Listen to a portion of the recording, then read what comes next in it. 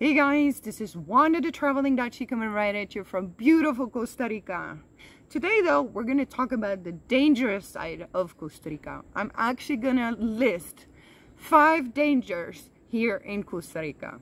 If you're new to this channel, I'm a Dutch expat. I've been living in Costa Rica for the last 17 years. And with my channel, I'd like to help anybody looking to move to Costa Rica, travel to Costa Rica, or who wants to travel and work online.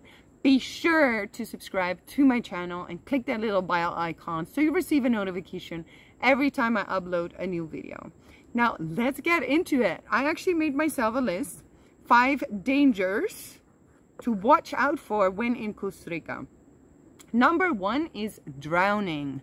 This is actually very sad. Drowning here in Costa Rica happens very frequently. There's 2 different scenarios. So, for example, number 1 is the riptides and the currents while swimming in the ocean, so at the beach. So what happens is people get stuck in this riptide, in this current. They panic and they obviously naturally try to directly swim back to shore. They get exhausted and they drown. And so the idea is to actually, when you get stuck in a rip current, to actually swim parallel to the beach, so you actually swim out from the current and then back to the beach. I have friends that work for the American Embassy, and when they were located here in Costa Rica, they would have like the emergency phone in case something happens to American expats, and drownings were a frequent scenario. Very, very sad. Another reason to watch out is, for example, waterfalls, the currents in the waterfall pools, because especially in the rainy season, if there was heavy rain, a waterfall where normally you can swim just fine might actually be very dangerous. And I actually had friends of a friend of mine, they actually drowned because they were swimming in a pool of a waterfall that normally, it was actually in Guanacaste, normally you could swim in, but because it rained so much, there was a current. And so this was a couple, that it was a husband and a wife, and the husband went in first, and so he panicked and he was like, you know, gasping for air. The wife noticed and she jumped in to try to save him, but she jumped in without any floating, you know, device of some sorts, and they both drowned. It's so traumatic, absolutely shocking. So please be careful when swimming in the ocean, when swimming in a waterfall pool. Like obviously if you go to La Fortuna waterfall, like somewhere touristy, don't worry, it's fine. But if you go exploring and you know, go swim in waterfalls that sort of are off the beaten track, please be careful and just make sure that you have a floating device with you, right? And danger number 2 that you need to be careful for are snake bites.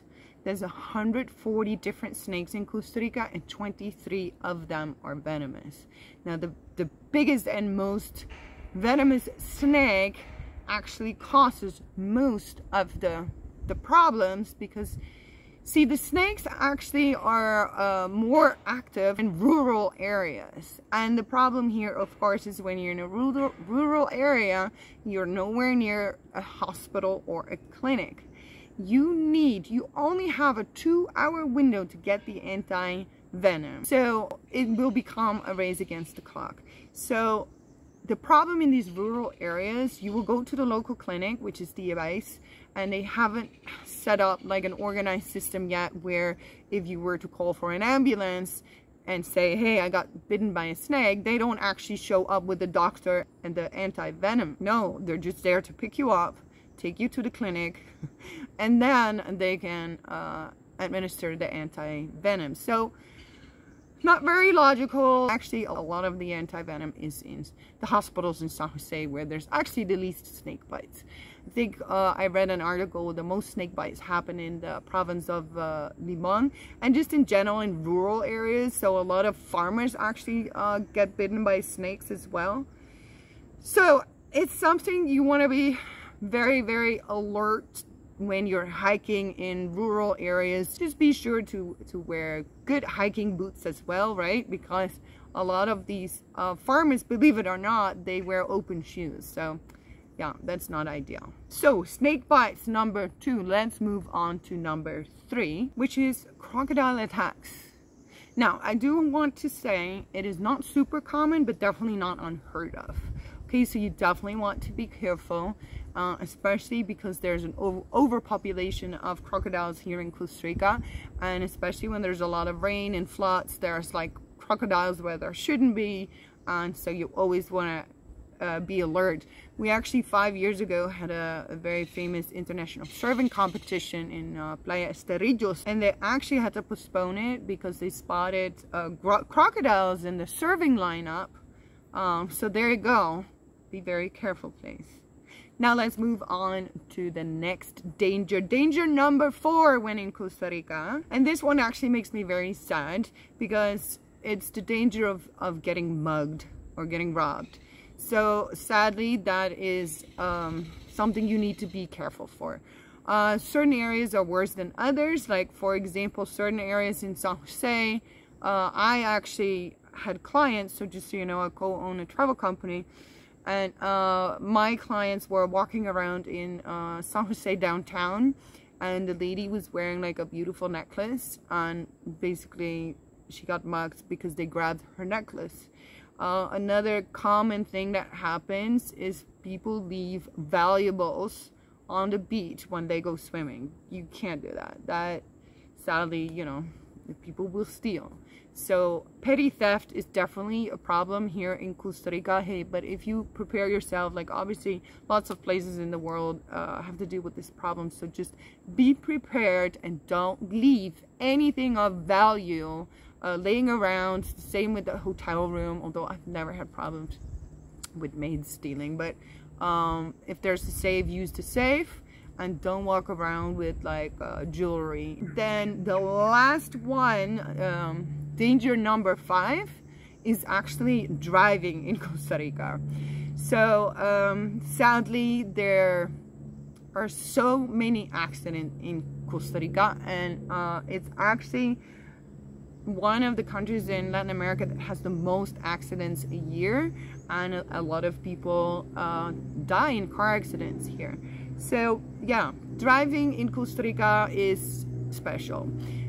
Even though the Ticos are super kind, patient, and nice, the moment you're in traffic, it becomes a whole different story. It's a bit more aggressive, and their driving is very unorganized. They don't follow the rules, so that's always a problem. Like, and for example, passing here on a 3-way highway, you can pass from either side, so that obviously causes some accidents as well. There's no clear road signs, and even, you know, and even if there are, like I said, people don't always follow the rules. And in their scenarios, I now know after 17 years, I don't think when you get your driver's license, I don't think they teach you how to work a roundabout. I don't think people know how the roundabout works, but so just be careful. Like, it's no big deal. Like, most people rent a car here and they drive around and they have a great time. The worst part is around San Jose, and then other than that, it's actually lovely because there's not that many roads. But just be aware of it and be careful, and be a defensive driver, and then you'll be safe. If you do rent a car, be sure that you rent from a reputable company. There's been some issues, some scammy situations. I actually made a video about that subject, so if you're interested, if you want to rent a car, I'd like to give you the recommendation of the company I use for my travel company. So we've had 17 years of experience with this company, and they offer the best service. They have a good fleet of safe cars, meaning like they're not super old. And well, it's a long story. Just check out the video. It's like right here. I'll also link it at the end. But also, it would be helpful if you just check out my channel. So if you go to my name, Wanda the Traveling Dutchie, click on videos, you'll see over 200 different videos on subjects like, well, anything to do with Costa Rica travel, Costa Rica living. So if you have a specific question, use the filter to see, you know, if I made a video about it. Chances are I didn't. Most people ask me about the cost of living in Costa Rica. So just go to the filter and search cost of living and videos will pop up. Travel to Costa Rica, the most common question for me is, do you know any hidden gems? I also made videos about hidden gems in Costa Rica. Of course, the entry requirements, all of that. So yeah, just be sure to check it out. If you have any questions, leave them in the comment section below. If you liked this video, it helps me out to give it a thumbs up.